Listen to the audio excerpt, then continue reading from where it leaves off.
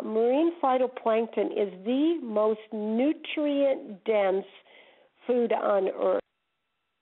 I'd like to say it is Mother Nature's nutrient-dense food without Mother Nature's fillers and binders. When you eat a carrot, for instance, we know that carrots are very good for us. They're a very good source of beta-carotene, but in order for the beta-carotene to get to the cells of, say, the eye that needs the beta-carotene, we have to chew and digest the carbohydrates, the sugars, the fibers in that carrot. So that's like Mother Nature's fillers and binders, all those sugars and carbohydrates. Not bad, but with marine phytoplankton, it doesn't have the added carbohydrates, sugars, fibers, etc. It's just the nutrients. And marine phytoplankton, therefore, being microscopic nutrition, does not have to go through the digestive process like a carrot does, for instance. It is absorbed instantly through your mucous membranes to the cellular level. And so it goes right to the membranes of our cells without having to be digested or be processed by our liver, which is huge because, as you all know, most people's digestive systems are very compromised from eating lots of dead food. Their livers are clogged from toxins. They don't have the enzymes to break down a lot of the food and the good bacteria to break down the food to get the nutrients at the cellular level. So with marine phytoplankton having that microscopic capability, I think that is huge. And the other thing is it is a complete food. And when you look at what a complete food is, it's a food that nourishes the body and brings the body into nutritional balance. It's got all the 14 essential amino acids, all your vitamins, all your minerals, your good omega oils, the minerals being very important because we don't absorb a lot of vitamins without minerals or a lot of other nutrients without the minerals. So, and minerals are very hard to absorb in a synthetic state. They need to be in a food state. This is raw food. The marine phytoplankton is certified raw, so it has the life force of the marine phytoplankton there. So marine phytoplankton, over 65 nutrients in a whole food, complete form from Mother Nature. And what really excites me about marine phytoplankton, but it's not, I feel this during Frequency, is not just about the marine phytoplankton. We have a real special, I say this formula was divinely guided because we have a second technology that takes place within this formula, Frequency, and that technology is from a scientist, Prayman Brady out of Australia, that he basically, in a nutshell, can make oil and water mix. He can take any plant on Earth and make a whole plant concentrate using pressure and then using a spin on that liquid to basically bind it with the water molecule to make it absorbable to the body, because our bodies are over 70% water, our brain's over 90, our blood over 90. So we have a water-soluble whole plant concentrates. And we have taken the best of the land and added it to this formula Frequency that already had the best of the sea. And the best of the land being rose, the highest frequency plant on Earth is roses. And we are electrical beings. We carry a megahertz, and a healthy body is 62 to 70 megahertz. And cancer and illnesses grow at a low megahertz. Cancer has been identified to grow at about 40 megahertz.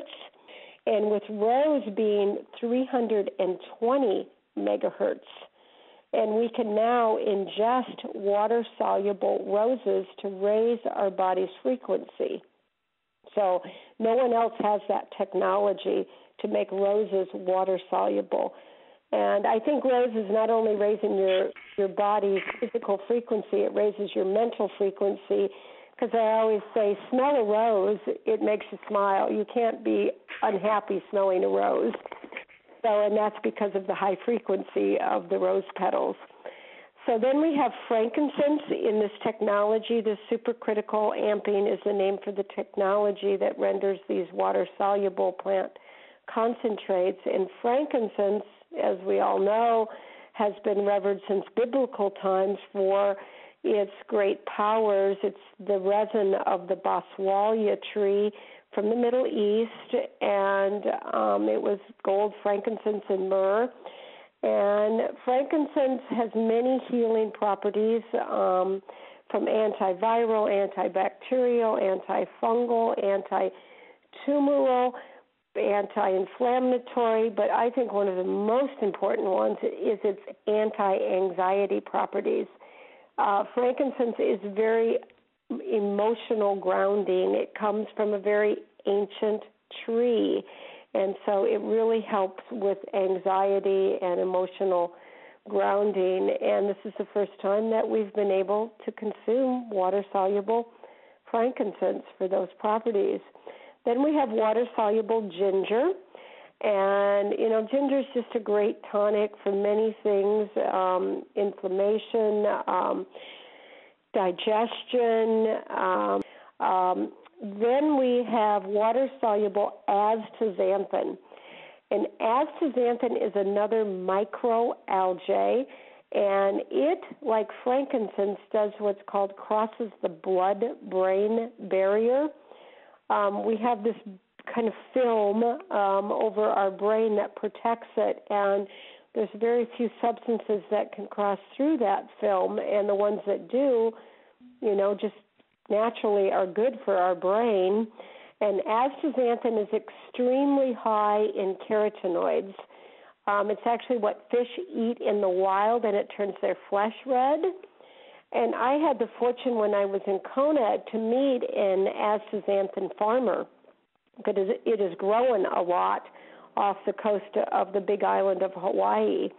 And she gave me a little booklet on astaxanthin, and oh my gosh, it is just an incredible, the research that's being done on astaxanthin is huge right now. They're saying, I used to hear that it was about 400 to 500 times more antioxidant capabilities than vitamin E. This scientist told me the research coming out is that it's 1,000 times more antioxidant capabilities than vitamin E. And we all know how important antioxidants are for us. So that is huge that we have this astaxanthin in there that high antioxidant, good for brain health, good for eye health, good for skin health. Just an incredible ingredient that you don't find too often.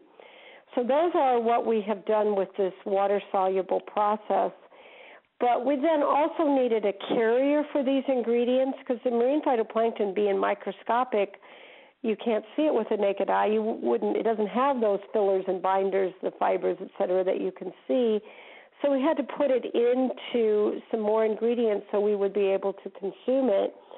So we took some more of the best of the land with the aloe juice, with pure fruit concentrates. And I like to say fruit concentrates, not flavorings, because there's no regulation on the flavoring industry. If it says blueberry flavoring, it can be 0.00001% of real blueberry.